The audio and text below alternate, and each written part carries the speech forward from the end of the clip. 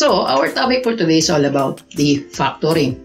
No? So, factoring using the difference of two squares. By the way, if you didn't know me, no, my name is Aurelio Isip. I'm a math teacher from Baysa High School. So, kung hindi nyo pa napapanood yung aking part 1 ng this video, which is the common monomial factor, no? Factoring pa rin. Type 1 siya ng factoring is the common monomial factor. Pwede nyo siyang balikan, no, sa mga videos ko. So, let's talk about the common, not common, no? Sa difference of the two squares. So, in the difference of two squares, so, how do we factor difference of two squares? So, paano ba natin pinapactor niyan, yung difference ng two squares? From the word itself, difference. So, meaning, subtraction, squares, two squares. So, the first term, squared siya, tsaka the second term. So, how do we factor this, no, using the difference of two squares?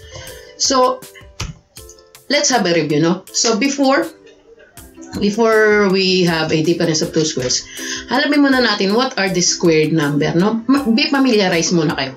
Papamiliarize muna kayo sa squared number. For example, 1 squared, 2 squared, 3 squared. So, yung 1 squared, 1, 4, 9, 16, 25, 36, 49. These are the squared numbers, no? So, this is the reverse process, no, ng i-square root mo. Kunyari, the square root of 49 is 7. The square root of 81 is 9. So, yung squared number, yung square root mo, yun yung reverse process niya. So, be familiarized. Pwede na kayong punta sa 11 squared, which is 121 kung gusto nyo pa, no? So, magiging familiarize muna kayo dito. Then, kapag familiarize na kayo rito, no? Pwede na, no? Kayang-kaya na natin yung topic na to. So, ngayon, no? Punta naman tayo sa factoring the polynomials. Tingnan natin yung kanyang paano ba tayo magpa-factor, no? So, factoring polynomials using the difference of two squares can be illustrated. So, alam natin na x squared minus y squared, no? So, x squared minus y squared equals x plus y tapos x minus y. So, ang gagawin dito, no? First step is put two braces, no? Dalawang braces yan, no? So, ang gagawin mo dyan, no? Yung isa, lalagyan mo ng plus sign. Yung isa naman is minus sign. Ganun lang kadali. Pwede mo kabaliktad. Pwede mo unahin yung minus sign and then the plus sign. So, ang x squared minus y squared, no? So, ang gagawin mo dito, you just square root, no? Square root the first term. So, x squared. So, ang square root mo yan, ang manatira lang dyan is x. And the next term is y squared. Pag square root mo yan, no y din matitira dyan. So, magiging, alalagyan mo lang sa una, no, x plus y, kung gusto mo plus muna, no? X plus y, then x minus y. So, i-squared mo muna yung first term and kaka yung last term, tas ilalagay natin dito sa bawat first term and last term dito sa naka-factored form lang. Naka-factored form na siya. So, ganun lang kadali, no? Ganun lang siya kadali factoring using the difference of two squares, no? So, let's have an example, no? So, determine the factors of this x squared minus 25. So, yung 25, alam natin yan sa squared number, no? So, kapag in-square root mo yan is 5. So, punta tayo sa x squared, no? So, x squared. So, square root natin x squared. So, x siya. Square root natin yung 25, which is 5, no? Then, ang gagawin mo rito, no? Sabi ko, two braces. Yung isa, ilalagay mo ang lalagay mo is plus, yung isa naman is minus. So, ilalagay mo lang sa bawat isa. I-distribute mo lang. Tigi-isa sila. So, x, no? Plus y, x plus 5, and then x minus 5. So, ganun lang kadali. Okay, let's go to example number 2, no? Example number 2 is 9x squared minus 16. Alam natin yung 16 is the squared number niyan, no? So, pag square natin yan ay 4. Tsaka, no? 4. Tapos yung 9 naman, no? Square natin yan, 3 din. So, ang gagawin natin dyan, no? I-square root muna natin yung 9. So, and x squared. So, pag square root natin yan is, 3x. No, yung 9, pag square root mo, 3. Then yung x squared, pag square root mo is x. No, so 3x the first term. And then the last term, which is 16. No, so square root mo yan, ang mangyari dyan, 4. So, mangyari, sa isang brace, no? So, 3x plus 4, and then yung isa naman is 3x minus 4. So, ganun lang kadali mag-factor using the difference of two squares. Okay, punta tayo sa number 3. Punta na tayo sa example number 3. No? So, determine the factors of b raised to 4 minus c raised to 4. So, sabi nga natin, no? So, the b raised to 4 minus c raised to 4, kasi siya na kayo sa aso, no? Equal, so meron tayong dalawang braces dyan, no? So, isa, pwede nating lagay ng plus, isa naman ay minus. Pwedeng magkabaliktad. Yung isa gawin nating minus, yan naman yung plus. So, punta muna tayo sa first term. So, b raised to 4. So, parang gagawin natin is square root natin ang b raised to 4, no? Pag square root natin yan, no? Alam natin na 2 ang index nito. So, b raised to 4. So, magiging fraction yan, no? 4 over 2. So, what is 4 over 2? This is b.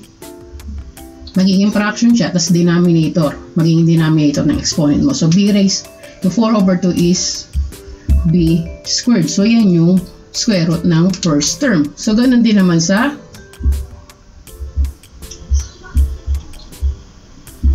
last term, no? This term. Second term. So, mangyari dyan, c raised to 4 over 2, magiging denominator siya. So, magiging c squared. So, meaning, no? The factor form of b raised to 4 minus c raised to 4 is b squared. Ito naman ay b squared. Then, c squared. Ito naman ay c squared. So, these are the factors of this form, no? Okay. So, let's go check, no? So, check natin. Tingnan natin, no? Pag nag-check tayo nito, gagamit tayo ng FOIL method, no? So, i-check natin, no? So, let's check, no? b squared plus c squared multiplied by b squared minus c squared. So, using the FOIL method, no? F stands for first. Ano yung first term nilang dalawa, no? So, b squared times b squared. Ang o, outside. So, b squared tsaka c squared. Yung parehas na magkalayo, no? So, b squared times c squared, and then inside, no? Inner term. So, c squared minus b squared, and the last, no? C squared times the c squared. So, ano yung mga yan, no?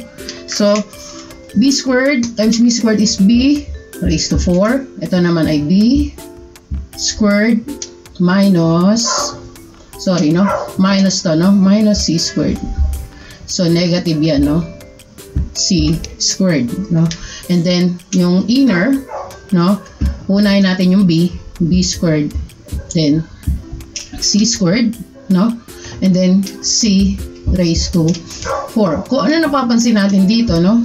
Ang napapansin natin dito, pwede siyang mawala, no? Kasi isa negative, isa positive. So, 0 yan. So, ang mangyayari dito, no? b raised to 4 at c raised to 4 na lang ang matitira. So, di ba, ang kanyang product is b raised to 4, c raised to 4. So, pag chinek natin itong product niya, no? Example number 4, determine the factors of a squared b raised to 4 minus 81. So, the first term, no? Yung square root ng first term. So, a squared. So, square root natin yan. A squared b raised to 4. So, ang mangyayari dyan, no? So, a 2 over 2 kasi 2 to, no? And then, b raised to 4 over 2. So, ang mangyayari dyan, no? 2 over 2 is 1. So, a raised to 1, no? Minsan hindi natin sinusulat yan. Then, b 4 over 2 squared. So, yun yung first term. The second term, no? Square root of 81. Alam natin squared number yan, no? So, yan ay 9 ang kanyang root, no? So, ang mangyari dyan, so 9 yan, no? Positive and negative na, hindi na tayo pupunta doon, no? So, ang mangyari dyan, ay ang factored form ito, no? Hindi na natin siya i-check. So, yan ay may dalawang brace. Yung isa naman, yung isa ay AB squared plus 9. Yung isa naman ay AB squared minus 9. So, ganun lang kadali, no? So, sana may natutunan kayo, no? So, don't forget to like, no? Then, share natin sa iba, sa mga nangangailangan, no? And then, don't forget to subscribe. Pakihit na rin yung bell icon, no? Para naman updated ka sa mga susunod ko pang videos, no? That's all, no? Good luck, soldier!